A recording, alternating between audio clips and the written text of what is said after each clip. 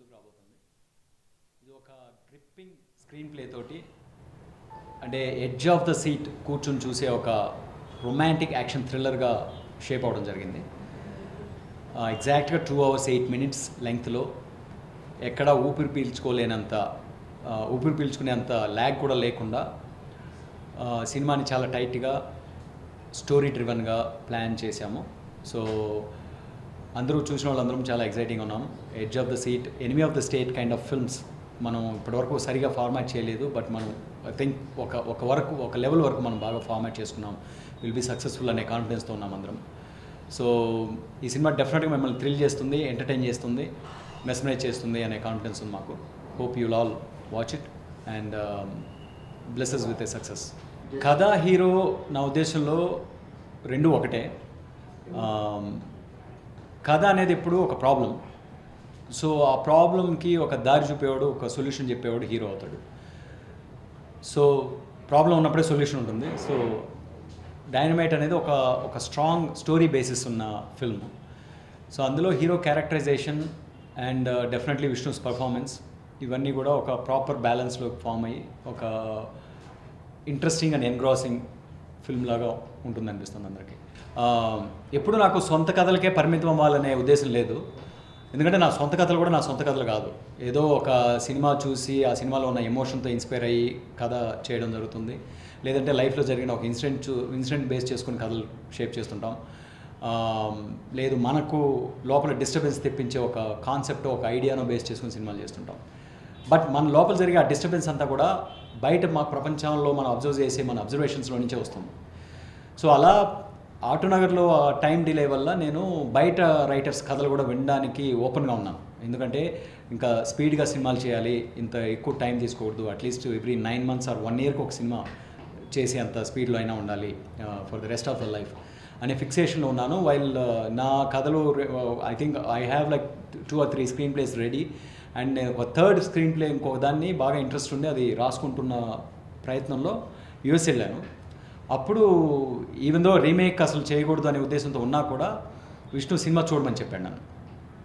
ఈ సినిమా చూడు బ్రదర్, మనం క్విక్గా చేయొచ్చు, ఇది 3 to 4 months లోపల అయిపోతుంది అండ్ ఒక 45-50 daysలో షూట్ అయిపోతుంది, కథ చాలా ఇంట్రెస్టింగ్గా ఉంది, నీ టేస్ట్కి తగినట్టు ఉంది చూడు అని చెప్పాడు అనమాట. సరే, తన ఫోర్స్ తోటి చూశాను సినిమాని. చూసి విష్ణుతో ఒకటే చెప్పాను, అంటే ఆ కథని నేను ఇంకో విధంగా ఆలోచిస్తాను, దాన్ని ఇంకో రైటర్ నా దగ్గరికి తీసుకొచ్చిన కథగా అప్రోచ్ చేయడానికి నువ్వు అలో చేస్తే విల్ డూ ఇట్ విష్ణు అని చెప్పాను. అండ్ దానికి తగినట్టు సమ్ స్ట్రాంగ్ చేంజెస్ సెకండ్ హాఫ్లో చేయడం జరిగింది. ఎందుకంటే స్టోరీ గ్రాఫ్ వాజ్ సమ్వేర్ ఫ్లాట్నింగ్ అనిపించింది నాకు సెకండ్ హాఫ్లో సినిమా తమిళ్లో. సో స్క్రీన్ ప్లే టెంప్లెట్ కంప్లీట్గా మార్చేసి ఇది ప్యూర్గా ఇంకో రైటర్ నా దగ్గరికి తీసుకొస్తే ఇష్టపడి డైరెక్ట్ చేసిన ఒక సినిమాలో అప్రోచ్ చేశాను డైనమైట్. సో డైనమైట్ అనేది నా ఉద్దేశం ప్రకారం రీమేక్ కాదు, ఇది ఒక రైటర్ తెచ్చిన కథని ఓన్ చేసుకుని నేను డైరెక్ట్ చేసిన సినిమా. నేను ఎప్పుడూ సొసైటీని, సినిమాలో వచ్చే ఒక క్యారెక్టర్ని, ఇండివిజువల్ని సెపరేట్ చేసి చూడలేను. ఎందుకంటే individuals are influenced by society and that's what becomes their character. And individual characters reflect what the societies character is. So ఇవి రెండింటిని ఎప్పుడూ నేను సెపరేట్ చేయలేదు. ఇవి ద్వైతం కాదు నా ఉద్దేశంలో, ఇది అద్వైతం బేసిక్లీ. సో మనల్ని రీడ్ చేసినప్పుడు మనం ఏ సొసైటీ నుంచి వచ్చాము, ఏ కల్చర్ నుంచి వచ్చామని చాలామంది పోర్ట్రే చేయగలరు. ఇదరే పెయింటర్ కావచ్చు, లేకపోతే ఒక అబ్జర్వర్ కావచ్చు, ఒక ఫిలాసఫర్ కావచ్చు, సైకియాట్రిస్ట్ కావచ్చు. సో అలా బాలచంద్ర గారి సినిమాలు కొంతమంది సోషల్ ఫిల్మ్స్ అనుకుంటారు. నేనైతే అవి చాలా independent, individual, strong character based films అవి. సో నేను ఎప్పుడు నా కథల్ని క్యారెక్టర్ బేస్డ్ ఫిల్మ్స్గానే అప్రోచ్ చేశాను. సో వెన్నెలా వచ్చేసి రొమాంటిక్ కామెడీ అన్నారు, అందులో సోషల్ ఎలిమెంట్స్ లేదన్నారు, కానీ but still it was a strong character driven story. అందులో కూడా అంటే క్యారెక్టర్ని స్ట్రాంగ్గా డీప్గా ఫాలో అయినప్పుడు ఆటోమేటిక్గా సోషల్ లైఫ్ అనేది రిఫ్లెక్ట్ అవుతూ వస్తుంటుంది.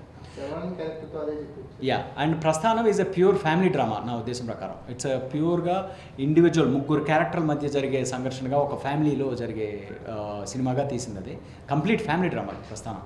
But it happen to be a political family అంతే. సో అందువల్ల ప్రస్థానం పొలిటికల్ మూవీ అనుకుంటారు కొంతమంది. సో అది వాళ్ళు చూసే విధానం అది. అండ్ ఆటోనగర్ సూర్య ఆల్సో ఒక పర్టికులర్ ఒక ఇండిపెండెన్స్ వెతుకుతున్న, ఒక ఎంటర్‌ప్రెన్యూర్ స్పిరిట్ ఉన్న ఒక individuals fight with the social constraints. So again autonomous Surya is also very independent individual character based story నా ఉద్దేశంలో.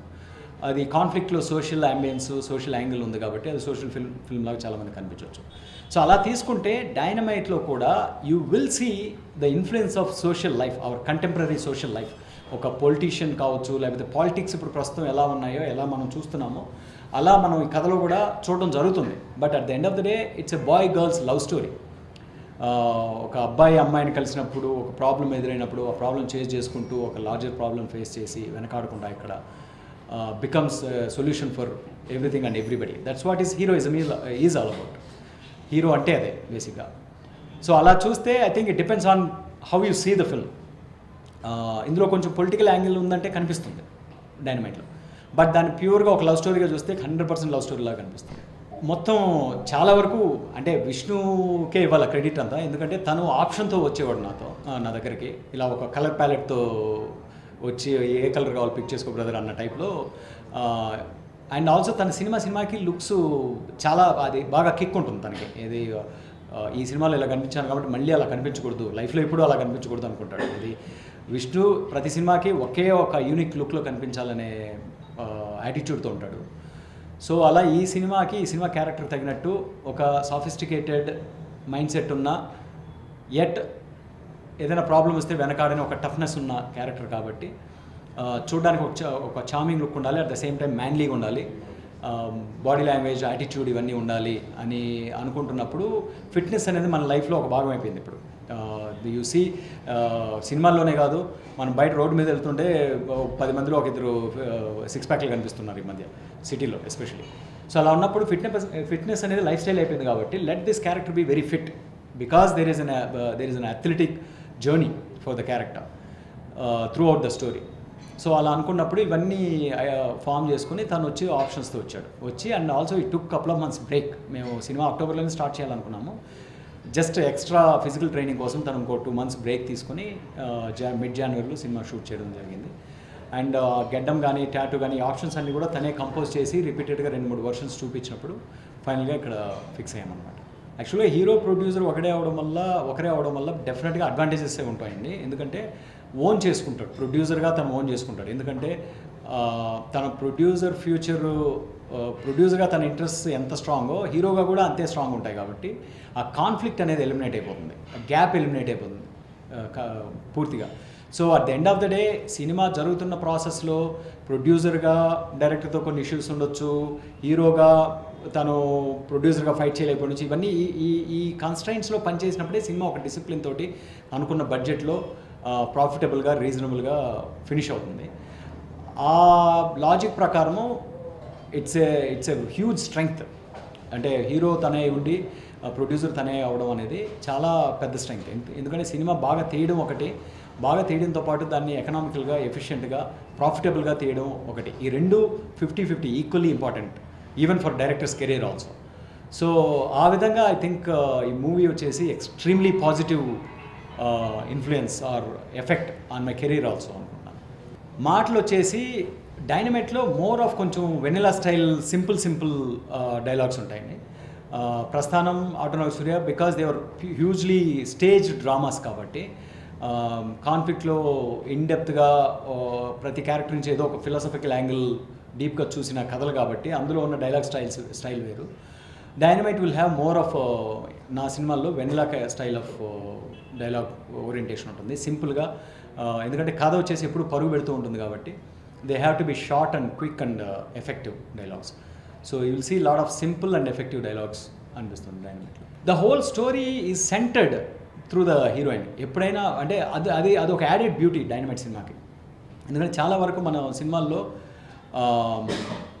మొత్తం వన్ సైడెడ్గా ఉంటున్నాయి, కంప్లీట్గా హీరో చుట్టూనే కథ తిరగడం జరుగుతుంది.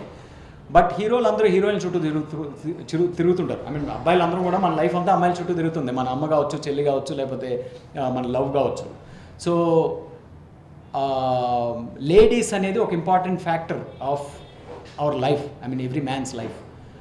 అలాంటప్పుడు ఒక కథలో లేడీకి ఉండాల్సిన ఇంపార్టెన్స్ ఆ 50% బ్యాలెన్స్ లేదు చాలా వరకు మనం చేసే almost 90% of stories that we make.